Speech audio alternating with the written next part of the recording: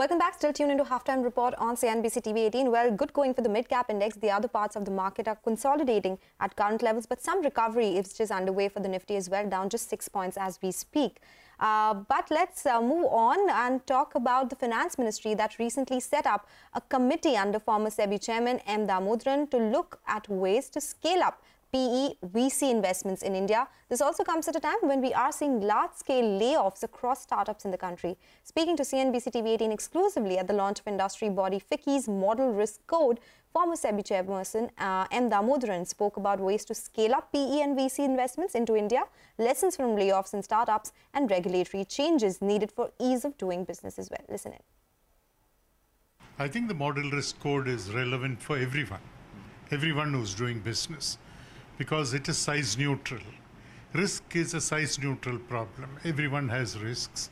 And if you recognize that early enough and put in place steps to address it, the company will be better off, the individuals will be better off.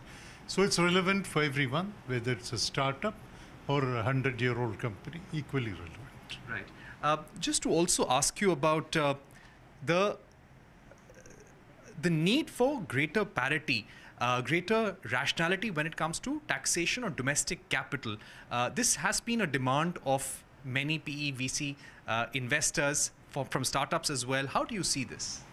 Well, we have received as a committee representations from 4 sets of people. They made presentations to us.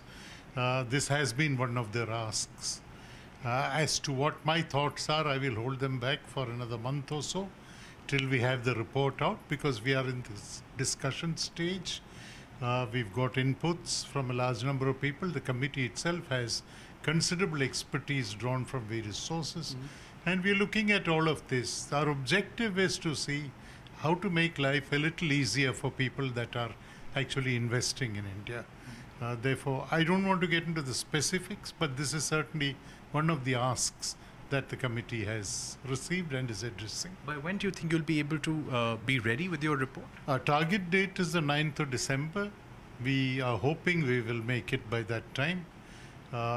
We have had several rounds of discussions among the committee members, and now we are just putting it all together in terms of what we can recommend, what we cannot recommend, because everyone has given us long lists of demands, saying that India would be a much better investment destination if all of this was done.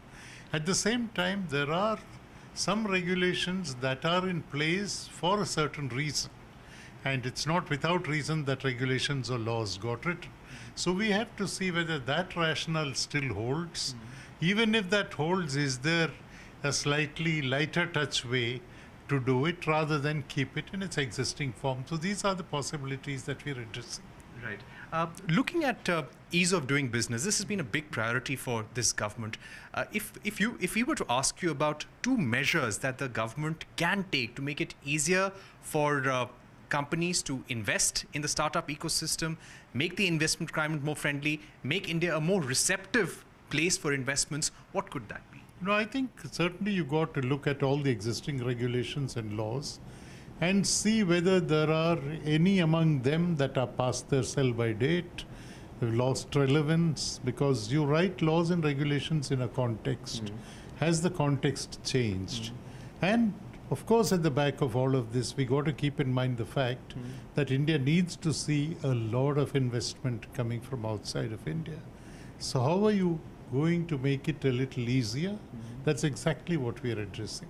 Okay, that's the CNBC TV 18 exclusive. Just a quick word on the markets. A lot of broader market stocks buzzing at this point. Just keep your eye out on a couple of stocks, even which are not directly financials. The NBFC space, for example, LIC Housing Finance is gaining around 3% and something like an RBL Bank, which is obviously a bank, is up around 6% at this point in time. So a lot of traction within that space, but even something like a CAT, BHEL, all of these stocks buzzing around on the upside. Time for a break now.